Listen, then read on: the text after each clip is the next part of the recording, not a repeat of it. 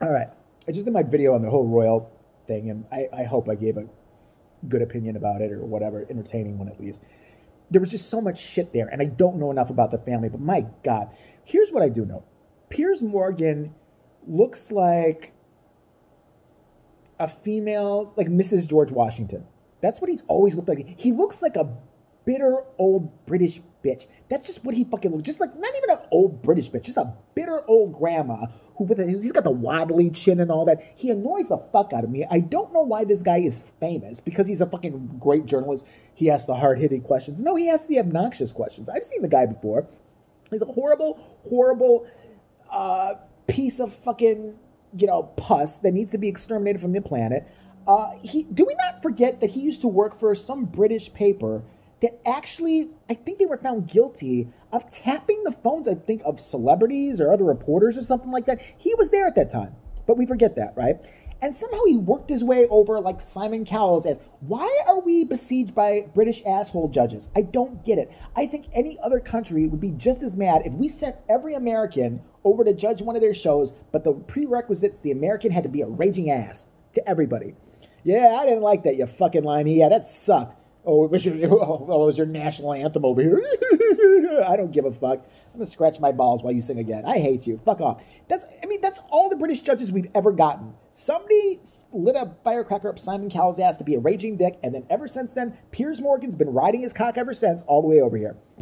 And he's been on The Apprentice, where he acted the ass. He's been on, I think, America's Got Talent. Why is he in America's Got Talent? Can he blow himself?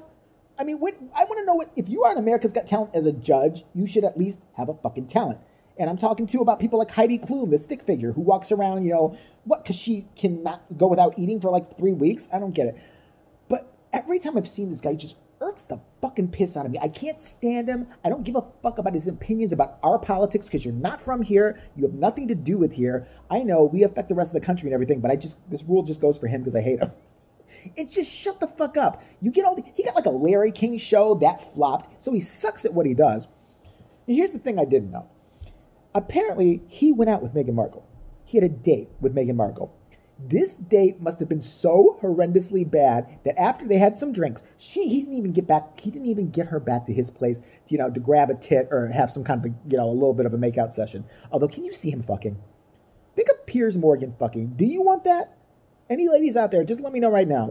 I'm dead serious. If you think he's hot, be like, I would fucking take it any way he gave it to me. He could put Tabasco sauce in my nether regions and then pound it. I love that guy. I don't get it, but okay, fine. So Piers Morgan had a date with Meghan Markle. This date must have been so horrendously bad. Like I said, he couldn't even get her back to the apartment. She fled, and not only did she flee the date, she fled and went to another place where she met, guess who? Prince Harry, who she had no problem boning right away. We all know it. Come on. Wouldn't you? But she had no problem right away. She's like, yes, please. Hopping on the royal, sausage and, bouncing around for a while till she had a baby. We love her for it. And this chapped his ass, Piers Morgan. Never fucking got over it. He told this tale. It's on YouTube. You can see it. He was kind of like, oh, yeah, it's so funny. She totally ditched me because I don't go, why, I'm such a playboy and everything like that. Ew. Nobody wants to, have sex with you and hold your tits up. I mean, shut up. So ever since this whole thing broke with Meghan Markle and Prince Harry, he's been reaming her. He's taken every fucking day just to say, I don't believe her. How bloody dare she? I can't. He is so outraged by this chick. She's just disgracing the country. They're horrible. And I might have thought you had a point if I hadn't seen that all the other British broadcasters, I guess some of them don't like it, and some of them are like, well, that's her truth or whatever like that. Oh, it's not her truth. Oh, but they all sit around and they act very calm about it. This guy's head is literally ready to explode. Every day they have this Good Morning Brits. It's like just as bad as our fucking awful Good Morning show. And he was on there. I think it's Good Morning Britain or something like that. I swear to God, for like the past week or whatever, been this going on. This is this employer's shame. Can't police is doing this. They need attention. This is wrong. And it's not because she wouldn't fuck me in my micro penis. It's not because, she actually saw it in the bathroom. I didn't tell that part of the story. And she said, what is that ramen noodle doing between your legs? It's not because she pointed at me and said, I didn't know you were a eunuch. It's not that at all. It's not because she turned me down. It's not because she turned me down. It's because she turned me down. I could have had with Prince Harry. She didn't want to fuck me. She didn't want to. So finally, he gets so mad, and somebody finally, these little co-anchors, I don't know what he does to them, on the side. I don't know if he just, just starts beating them with wet towels immediately after the show is over. But, they act like they have contentious debates with them. Just, no, I politely disagree with you, Piers. No, I politely disagree. No, I think... I'd slap the piss out of him. So, Jay, what I think... Shut the fuck up. No one cares what you think. Shut the fuck up. I swear to God, shut the fuck up. I'm calling Meghan Markle. How small was it? Yeah. Put it on speaker.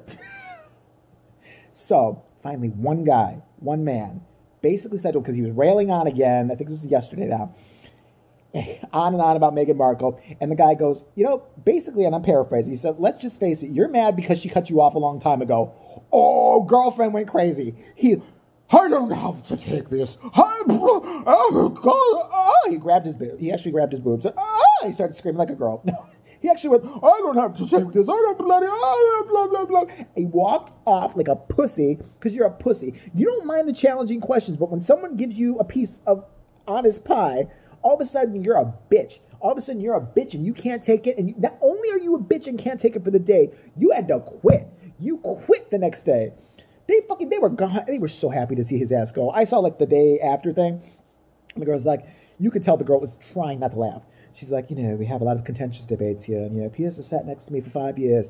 Trust me, I still smell like him. And, it's sour old broccoli farts and just old man. But we kind of liked him. And, it won't be the same, but we shall go on. And so on we go. Still high five. I know, right? Isn't bloody fantastic? I'm just glad the guy finally got called out by somebody. I don't care that he didn't lose his job. He quit. He quit because he's a pussy.